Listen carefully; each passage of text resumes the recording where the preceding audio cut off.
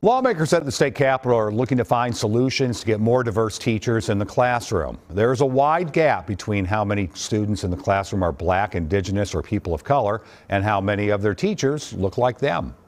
Caroline Cummings reports on an effort to change that. Thank you, Mr. Chair. Azamali is a fourth grader at Riverview Elementary in St. Paul. On Wednesday, she wasn't in class, but at the Capitol with a request. At my new school, they knew how to handle difficult situations because there are more teachers of color. Please pass the Teachers of Color Act so more kids can feel happy in their schools. Thank you.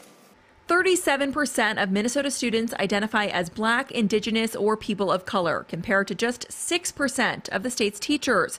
State lawmakers are trying to bridge that gap as research shows more representation positively impacts students. If the bill passes, I'd be really happy, and other little boys or girls or older boys and girls would be having their first teacher of color.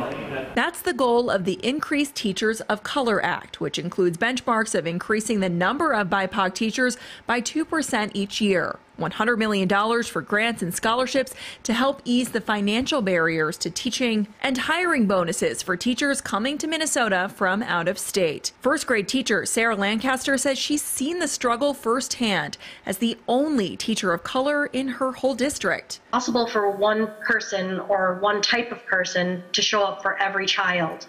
And in order to provide rich learning experiences for all of our students, we must ensure that the population of educators is as beautifully diverse as the students we teach. At the Capitol, Caroline Cummings, WCCO 4 News. Measures to increase teachers of color in the classroom has received bipartisan support in the past. This latest proposal is more expansive. It did advance out of a key committee today.